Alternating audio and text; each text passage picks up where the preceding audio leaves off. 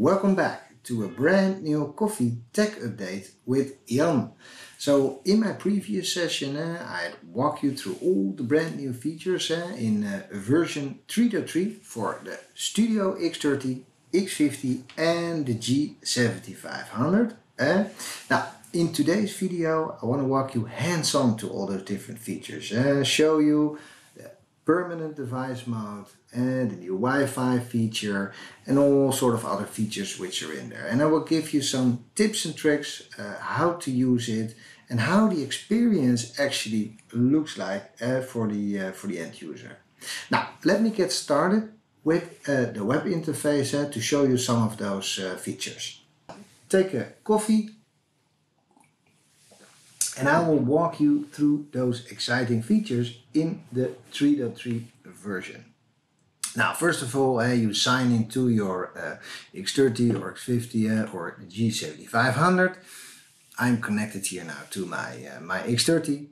So the first thing is upgrade your device to the 3.3 version, which is general available. Now, if you can't update it through the internet, you can always download the software. If you go to support.polycom.com, download that package, unpack it on the root of a USB stick and leave the whole folder format, etc. in there. Then you can just put the stick into the X30, X50 or G7500 and you can also do a local upgrade. I can imagine when you're an engineer or something, you go on site, maybe you don't know if you even can connect to the internet, then it's always handy to take that latest version with you and you can always update it manually. Now that's the first thing, update your device to 3.3. Now, what is available in 3.3? Now, let me show you. So, first off, we had Poly, Zoom, Teams, etc. We had that as a provider option. Now, a brand new option, and this is something what's really was coming from our customers, is the device mode. So, device mode is already there today. So you can use it in Zoom, you can use it from the StarLeaf app, you can use it from the Poly app. And you just click device mode and you can use your laptop and just plug in a USB cable in your laptop and reuse camera, speaker, mic on the laptop with your client. But the thing is, after 40-50 seconds, this will go out of the device mode. Now, what we got a lot of requests from is, are we able to put it permanently into this device mode? For now, and maybe for now at least, because in today's world it seems that customers have a lot of mixed calls, WebEx, Zoom, Teams, and it's switching a lot. So it makes sense for those customers to permanently use it in device mode. And in the future, this is I think really powerful, you can just move it to Teams or move it to Zoom or any platform you're moving forward with. And then you can permanently put it into device mode. And I will do that a bit later, but now I want to show you also some of the other great new features. What is also new in the 3.3 is now you can change the LED bar lighting and the brightness. So we had some customers where the light red or green was maybe a bit too brightness in some rooms. So here they can adjust it now to their own brightness. It's a customization option which is available now. Also, you can disable device mode. So let's say you want to use it in the Zoom mode, but you don't want to be able to break out to other providers via the laptop. Here you can also disable it. So as you can see, enable device mode, enabled by default, but you can enable it, disable it also now. The other option which became available in the 3.3 is the Poly Content app. So by default, this app was enabled. So here you see the Polycom Content app. There was a little program for Windows or for Mac. So now you're able to turn this off to make sure that people who sit in other rooms, they're not able to share something to the X30 and X50. And will probably for security reasons also. Now, and then you can save it. And now this is turned off. Another feature which became available in Zoom is the Wi-Fi support. So this was already, as you see here also, this was already available in the poly modus, and this is now also available in the Zoom modus. The first phase now is the 2.4 GHz, and we expect a phase 2 also where you have the 5 GHz, but at least it is to get started. So especially for home office or for trolleys with screens on it and X30, X50 on it, which when used in different rooms, it makes sense to have it available on Wi-Fi. So you only need to connect the power and the system boots up and it's ready to use. Further, what we have, if you look at the diagnostics, we have, for example, remote monitoring. So remote monitoring means that you can now use this device and monitor specific calls. So that makes also sense. It is 1 frame per second, but at least gives you a snapshot of the room. And if you're connected to a far end, it can also do remote camera control, etc. So you can wake up the system here. You can also have some controls here below. You have some presets here below. So you can also use the presets. So it is for, I can imagine, a white glove service or anything in there. I can imagine that this is very, very handy. If you want to put this system permanently in the device mode, you go to the provider.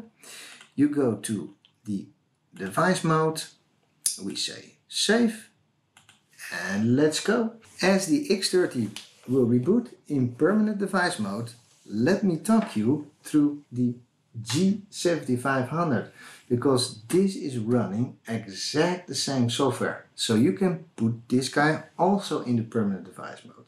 And all of a sudden, all that I/O, so there's a lot of I/O in there. You got 3.5mm ports, you got a lot of USB ports, you got HDCI for cameras, you got here the HDMI input port, which you can use for content or using a camera. You got here screens, and also here you got table mics, you can hook up ceiling mics. So all of a sudden you really have the ultimate black box, which is able to convert all your peripherals to USB. So that powerful Eagle Eye 4 camera, 12 times optical zoom, which is also part of the Director 2, is suddenly in your hands using that USB cable. Because this guy is connected through HDMI to HDCI to the G7500, and the G7500 has that USB output to the laptop, and so you can create all sort of use cases, and you just connect it to the laptop and you can run Teams or Zoom or anything like that. And as you can see now, the X30 is running now in the permanent device mode. And the permanent device mode is nothing different than the device mode we already know inside the X30, X50 and G7500. But that is more when you use it in a sort of hybrid mode. But it's exactly the same device mode. So you just connect it to your laptop. And as you can see here, only the exit button is removed. So you don't see an exit button here on the right side. Here you normally see when you have a touchscreen, you have an exit button, so it can go back into that specific Zoom app or the Poly app.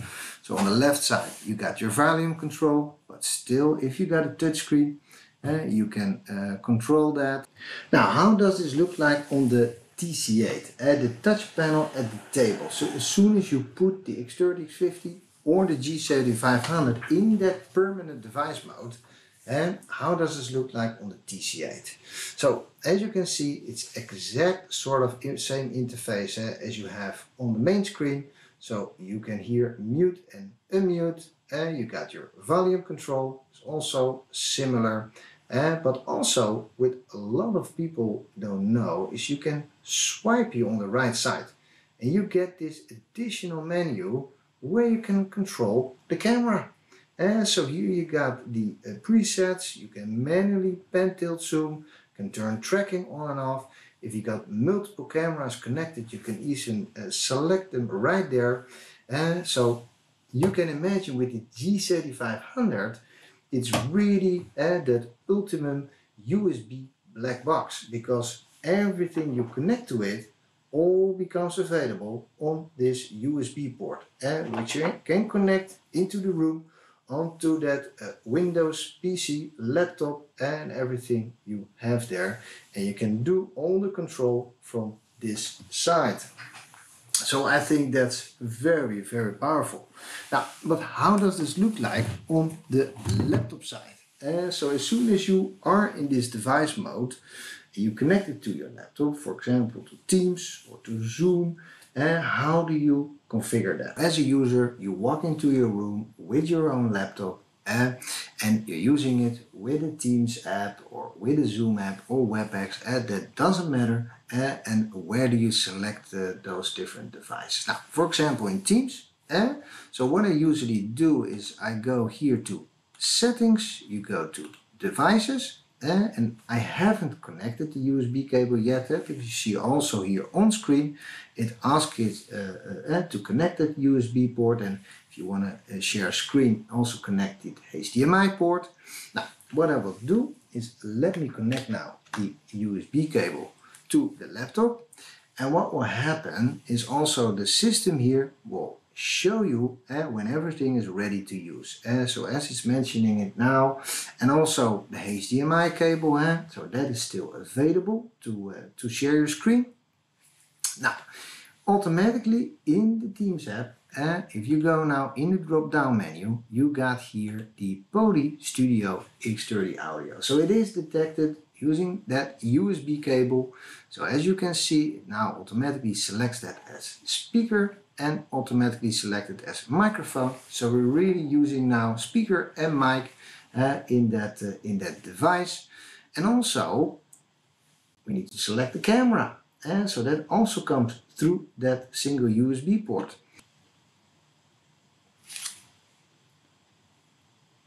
And here you go. So here you see a preview video, so you can check if the video is available. And also what I will show you, if I now, for example, select a preset, you can see the camera will move into a different spot, as you see right here.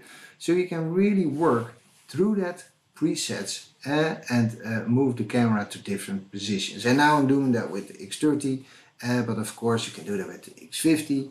Connect multiple cameras, of course, also to that X50 and similar to the G7500. So in case you got that all connected, then the app is ready to use and you can start your video calls. Now, lastly, let me also show you this in Zoom. Similar, so you go here to Zoom, you go to Settings, you go to Video. And now if you got that USB connected there, you can select here, as you can see, the X30 video, which is available. Similar for audio, so you can go here, go to the system, select X30 audio, similar here for the mic, select also that audio X30, and here you go. And you're ready to go. We got everything ready and you can start your video calls also from the Zoom side. Now that was to give you a sort of end user experience when using X30, X50 and G7500 in that permanent device mode. How does this look like in Teams and Zoom, and how do you select the peripherals, and usually when you walk into those rooms again, usually those peripherals are automatically selected. Now, as a sort of tips and tricks, so this information screen is always there. I think that is important. So this information screen will give you the information if the camera, speaker, mic are connected, if your HDMI is connected, etc. In case you don't want this information screen, which is always on, you can also connect the HDMI to share screen also directly to the screen. So then don't go through the X30, but connect the HDMI cable on the table directly to the screen. That is also an option, of course. Now, as an alternative for the cabling, so if you want to bundle cables, you can also combine cables together behind the X30, X50 and the G7500. Combine them using a USB-C hub. So here you combine the A, the HDMI, the USB-C, etc. So you can bind all sort of cables and bring that to a single USB-C cable to the table. But again, I recommend to get in contact with your local AV integrator and to test that sort of scenarios, as it's not officially something supported from the poly side, as there's so much different USB-C hubs out there. Now, this was the coffee tech break session for today. Hopefully you enjoyed it, and I'm already looking forward to the next one.